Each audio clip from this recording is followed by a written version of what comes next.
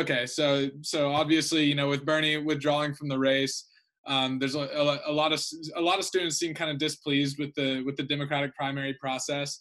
So, do you feel that the primary process has discouraged young voters and specifically college-age students, and how so?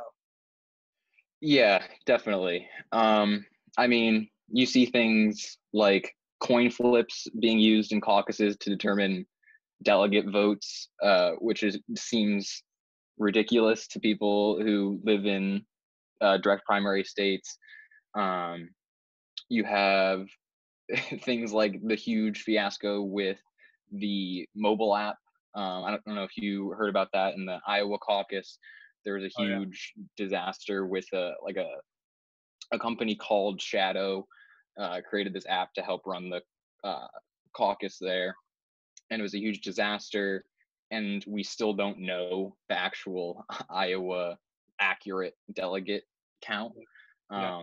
because even after they admitted that their delegate count was wrong, they said no, we're not fixing it. So I think the whole like contrast between doing things old fashioned and people wanting to use these new technologies and new ideas that are supposed to streamline things Mhm. in the Democratic Party, there's kind of a tension between those two sort of ideas. I think young people are disappointed in the Democratic Party's decision to side with old traditional ways of doing things. For people that have been paying attention to like the whole politics behind the scenes, right?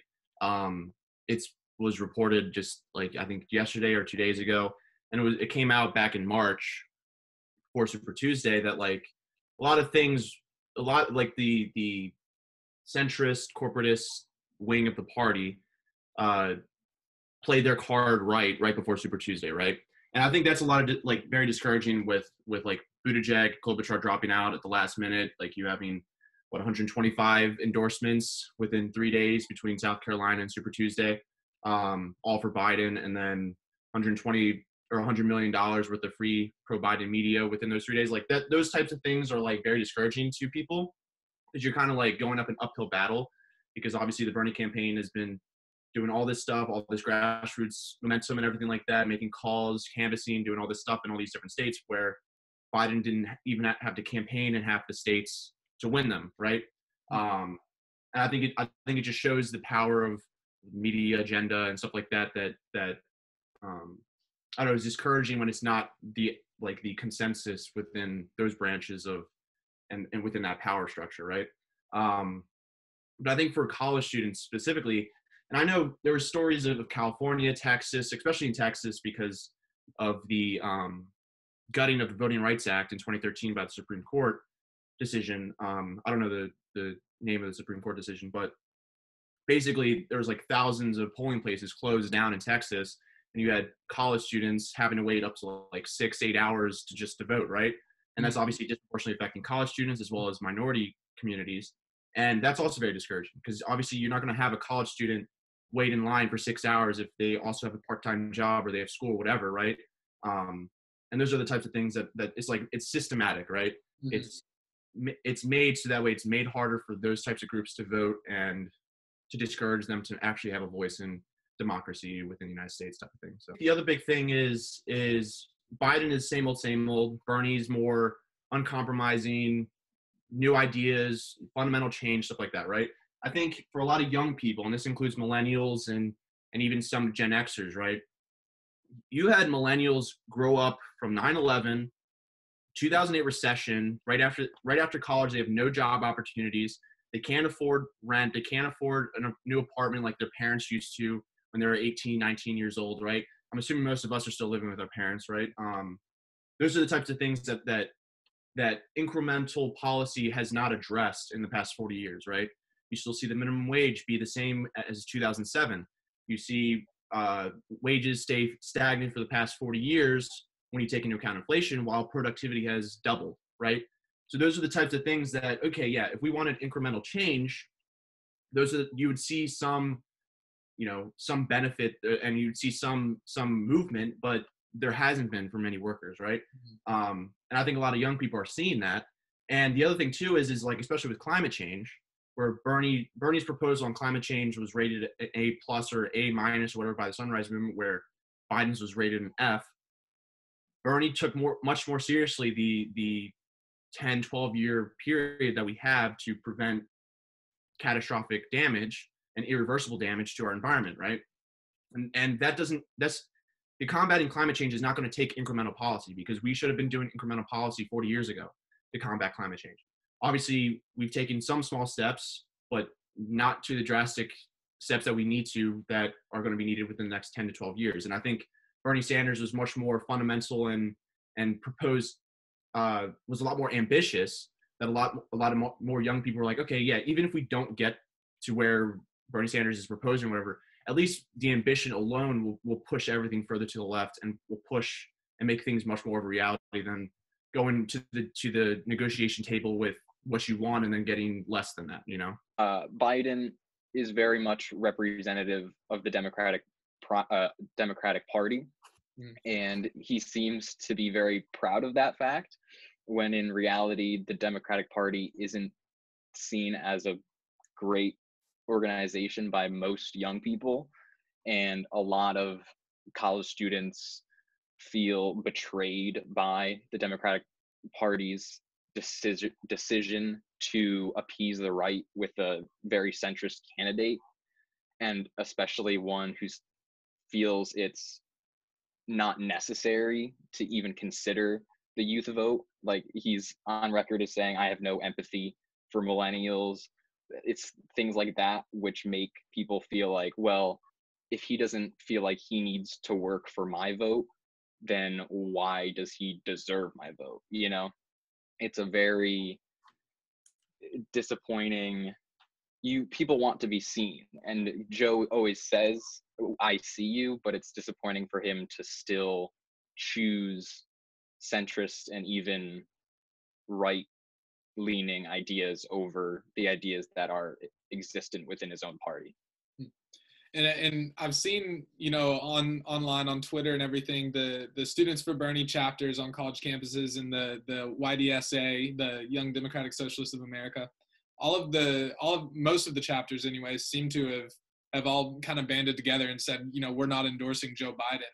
And so, you know, you see a lot of people kind of a lot of people on the left kind of uniting over, you know, not endorsing Vice President Biden. So did that all kind of come naturally with different chapters, I guess, in y'all's case? Did you guys partner up with any chapters on campus to release any statements, you know, expressing your displeasure with Biden, or did it just kind of come naturally? Yeah, so I think, if I remember correctly, the original group that said that they were not going to endorse Biden was the Youth Climate Strike group. And I think after that, I think they got a bunch of slack for it. And I think Harvard, Yale, and like a bunch of other schools started like chipping in. It was kind of like a just everything just started like going together kind of thing. It wasn't like orchestrated by like the Bernie campaign or anything like that. It was and especially for us, I know we didn't make any statement. We were kind of on the late end of making a statement or whatever. But until like a couple members started reaching out and saying like, hey, what are we going to do? That's when we decided to have the organization vote, and obviously the vote went to the way that it did. So yeah, it was kind of just like, I don't know, it wasn't really like a planned thing or anything like that. Even though obviously today or yesterday Bernie endorsed Biden, so yeah, it was just more of like just a thing that just happened over the weekend kind of thing. I don't know. Yeah, Mikey. Yeah, I mean it was really just a not spur of the moment, it would be the wrong word to say, but unexpected a little bit, because Bernie Sanders has always been very vocal about endorsing the party candidate, but it's not surprising in the fact that like Biden is the candidate, so of course people who disagree with Biden on almost every issue are not going to endorse him. But also not unexpected, because not endorsing Biden doesn't mean we're not voting for him. You know, not endorsing Biden doesn't mean we don't agree that Trump is the most dangerous president to ever be president of the United States. You know, all it means in our decision to not endorse is that Biden does not deserve recognition from a progressive socialist organization for anything, because he's not an ally in that struggle. Mm-hmm. Is that so? My last question, you both have kind of touched on a little bit about, you know, concerns over Biden and why he's not appealing to Bernie supporters. What do you think is the main distinction, I guess, between, you know, where students or voters draw the line where between not supporting Joe Biden versus Bernie Sanders? Where do you think kind of the line is drawn primarily? I mean, it's very difficult with because every person is different, right? I know there's always like the saying of like voting for the lesser two evils, and I mean, there's always that statement, but then people draw a line in the sand, right? Where they're like, oh, if it's, I don't know, worst person and second worst person in the world, I'm not voting, type of thing. And it's different for every single person, right? So I think between Bernie and Biden is the ideological difference is clear, but also the record differences are clear as well, and what they stand for. And I think, you know, Bernie's been very, very consistent. He's been a leader in what he stands for and what he's advocating for, where Biden has been more on the back end, where every time that something popular happens, oh, then he supports the type of thing. And I think a lot of young people look at, you know, consistency and being a leader in such a difficult time to kind of show that, okay, this is the person that I know is actually going to be fighting for me when the cards are against them, or where they're like back in the corner or something like that, right? Mm-hmm. I think, but like I said, I think it's different for a lot of people. I know one thing I see a lot of times is obviously the rape allegation against Biden is a huge division for a lot of voters. I mean, you know, that is what it is, and I think those are the types of things that the Democratic Party is going to have to come and reckon with and discuss, because obviously I mean, it was just discussed by New York Times like yesterday or 2 days ago, but then they like changed the story at the behest of the Biden campaign, even though the story's been out for 3-4 weeks now. But those types of things are the types of things, those are the discussions that we're going to have and say like, okay, obviously these are qualities of Joe Biden, but is that representative of the party? I don't really think so, but you know, you have the two choices. So I don't know. I think the division between Biden and Bernie is very clear, and the division between Donald Trump and Biden and Bernie is even more clear. So voters are going to have to, like, I think voting, if you're a Bernie supporter, I think if you're in like a swing state and stuff like that, it's obviously who you're going to choose.